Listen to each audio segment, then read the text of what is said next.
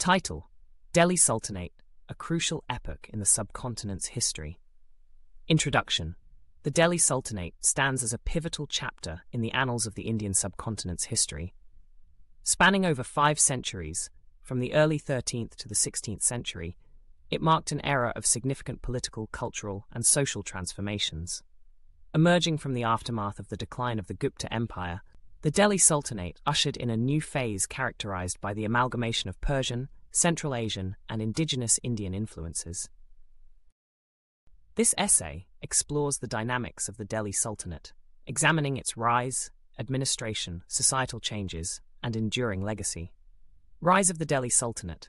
The establishment of the Delhi Sultanate traces back to 1206 CE, when Qutb-ud-din Aibak, a prominent general of the Ghurid Empire, laid the foundations of the slave dynasty after the defeat of the Chahmana Rajputs. Aibak's reign marked the beginning of Muslim rule in the Indian subcontinent. Subsequent rulers, such as Iltutmish and Balban, expanded the Sultanate's territories, consolidating power through administrative reforms and military conquests. The Sultanate's capital, initially established at Delhi, became a center of political authority and cultural exchange. Administration and governance. The administration of the Delhi Sultanate was characterized by a blend of centralized authority and decentralized governance. Qutb-ud-din Aibak laid the foundation of the Sultanate's administrative structure, while Iltutmish further refined it, introducing the Iqta system to enhance revenue collection and territorial control. Under Alauddin Khalji's rule, the Sultanate witnessed unprecedented centralization and expansion, with the institution of price controls, market regulations, and administrative reforms aimed at strengthening the state's fiscal and military apparatus. Societal transformations. The Delhi Sultanate era witnessed significant societal changes, including the introduction of Persianate culture, language, and architectural styles. Iltutmish's patronage of Persian scholars and poets enriched the cultural milieu of the Sultanate, fostering a synthesis of Indian and Persian traditions. The Sultanate's architectural legacy, exemplified by structures such as the Qutub Minar and the Alai Darwaza, reflects the fusion of Indo-Islamic architectural styles. Furthermore, the spread of Sufism during this period contributed to religious syncretism, promoting social cohesion and tolerance. Notable rulers and achievements. Qutb-ud-din Aibak, the founder of the slave dynasty, established the Sultanate's political authority and initiated the construction of the iconic Qutub Minar in Delhi.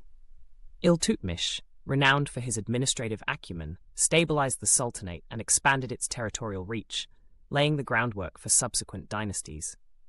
Alauddin Khalji's reign witnessed significant military conquests and administrative reforms, including the introduction of the market control system, Diwani Riyasat, and the expansion of the empire's frontiers to the Deccan region.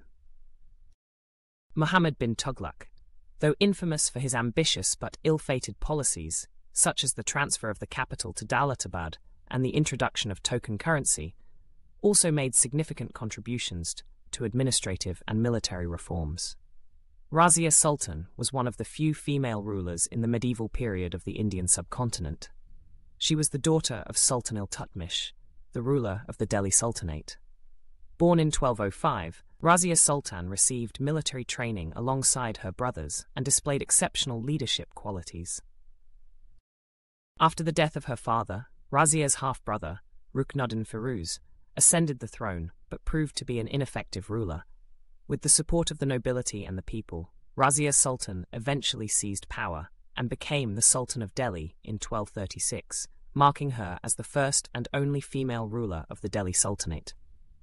Razia Sultan's reign was marked by her efforts to promote administrative reforms, uphold justice, and foster religious tolerance. She appointed capable officials based on merit rather than birth, which earned her admiration among her subjects.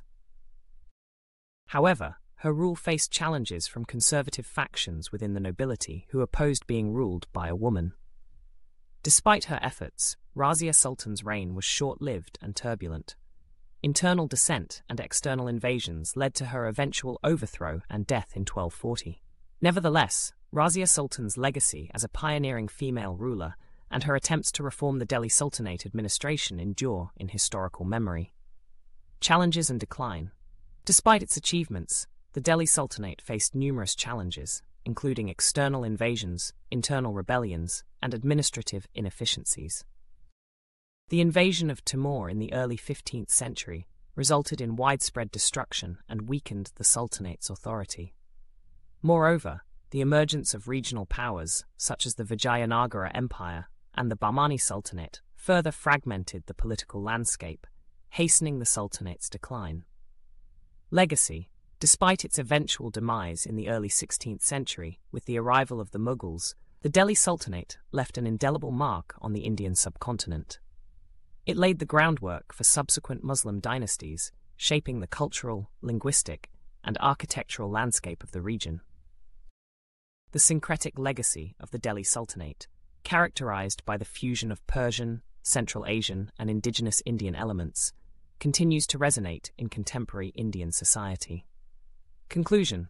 The Delhi Sultanate represents a transformative period in the history of the Indian subcontinent, marked by political upheavals, cultural exchanges, and societal transformations.